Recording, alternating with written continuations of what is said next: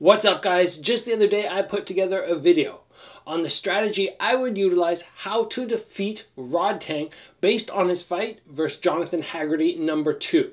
Now there were many requests to keep this series going, keep moving forward, and Adesanya, how to defeat him, was a very popular request. So today, because UFC 271 is coming up on February 12th and there's going to be a rematch between Adesanya and Whittaker, we're going to look back at their first fight, and from the footage I'm going to give you examples. If I was training Whittaker, or if I was at Adesanya's weight class, how I would have gone about preparing for him and what my game plan might be.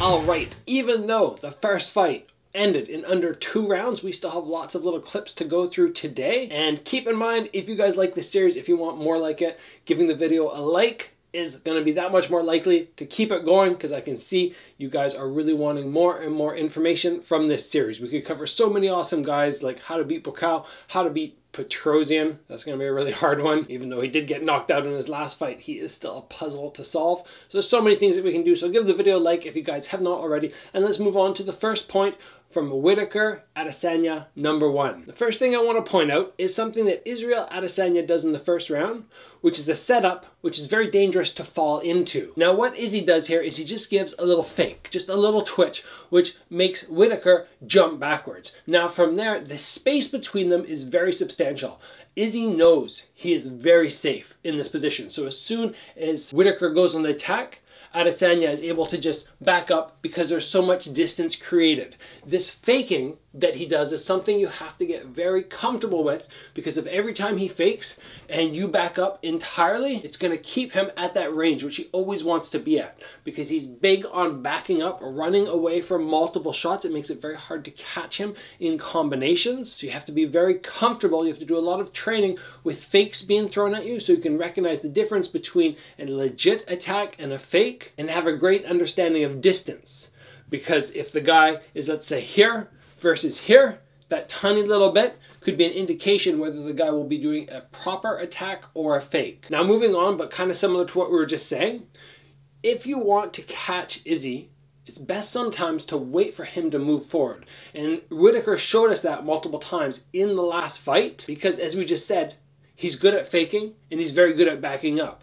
But sometimes when you let somebody move to you, when you let them throw, and that's when you decide to throw back, that is a fantastic way to then follow up with the rest of your combo. You want to make sure when they approach, it's not just one, it's one. Once you hit them, then you start following up, and then when they're within range, that's when you go on the attack. I think that is a big key to beat Adesanya. Wait for him to attack you and then go on the counters. But there's lots of other things we have to keep in mind when talking about this point. We'll get to them in future upcoming video clips. Now, the next thing about Adesanya is when he throws, his style is very high on the chin.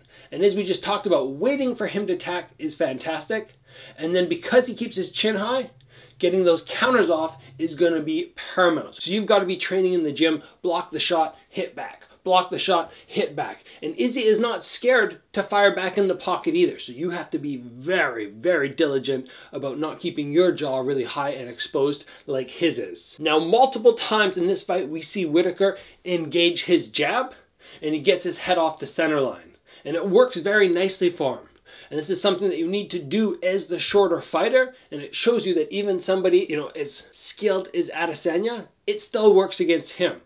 So it's something that hopefully Whittaker will have been drilling constantly. Head off the center line so you don't take that initial shot.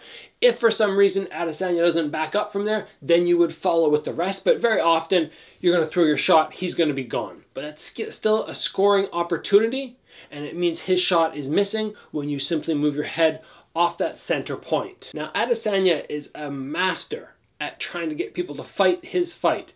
And one of the instances of him doing that is in this clip where he drops the weight heavy on the front leg and puts his head forward. When he goes to this position here, he's trying to get you to hit him in the head. He's either going to explode backwards because he has loads of weight off his front leg. He's going to explode backwards and get out of range. Or he's waiting for you to come forward so he can get a counter shot off. When somebody gives you a gift, they give you their head and they're like, here, Go to my head. That's exactly what you do not want to do. So in this instance, or if I was Whittaker's coach, I would be saying every time he does this, every time he leans forward, chop his lead leg. That's all I want you to do. Now, he has those long arms, so it makes it a little bit difficult, but if you kind of fake and get some sort of reaction and then chop down to the leg, or you attack down to the body instead. The main idea here is you're not fighting the way Adesanya wants you to fight. He's giving you something to aim for. He's going, hit me in the jaw, hit me in the jaw. And you go, no, I'm going to hit you somewhere else. That is smart fighting, and that's not getting caught in Adesanya baiting you, which is a big part of his game. Next up, I want to talk about Israel Adesanya in the middle of the ring, because multiple times in this fight, we see Robert Whittaker come forward with combinations. He lets those hands go, and as he does in the middle of the ring, Adesanya very simply moves backwards, move backwards, move backwards, and he's gone, and nothing lands. A general rule of thumb for beating Adesanya will be don't throw combinations, don't try and go on a full attack, full steamroll attack, until you start to get him closer to the cage side. Once he's closer to the cage side, he's going to have to back up against it and then work on taking an angle, but that's harder to escape as opposed to him just going backwards. So a big part of beating Adesanya, just be very careful about throwing combinations where he has lots of room to back up. Now, as we already talked about, Adesanya is very, very good at being evasive. What you have to do with somebody like this is you have to utilize height fakes. So you fake at one height and then you throw at a different height. This means that if somebody like Adesanya sees a shot coming, he goes, huh, then the body and the legs are very, very open. And it's just a matter of not fully committing to attacking at one shot. You go, okay, I'm going to throw, but if I see him move, I'm going to go to a different height. Super important, and within Izzy, it's something that you have to take advantage of, because trying to catch him with just one straight up shot just does not work. Now in this next clip, we see how hard it is to catch Izzy in the head, mostly because he can lean back so far. It's very, very interesting the way he leans backwards. It's almost like he's just going into pretty subtle limbo, and because he's doing that, chances of catching him in the head without extending your arm super far and having it be fairly weak is a very minimal chance. But what you can do when he starts fading back is make sure that you attack the body and the leg. Anything below the jaw. As soon as somebody leans back here, anything below the jaw is going to land. It has to land. There's not much the guy can do aside from try and utilize his arms to block. His legs are definitely stuck to the ground. And when we look at the very end of the fight, we see Izzy leaning way backwards, but he's still dangerous here because he can throw shots from this super reclined position. So what you have to be very careful of with Izzy is getting into brawls, because he'll just fade back and he'll keep throwing. You have to be careful getting into brawls and keeping your head at the same height.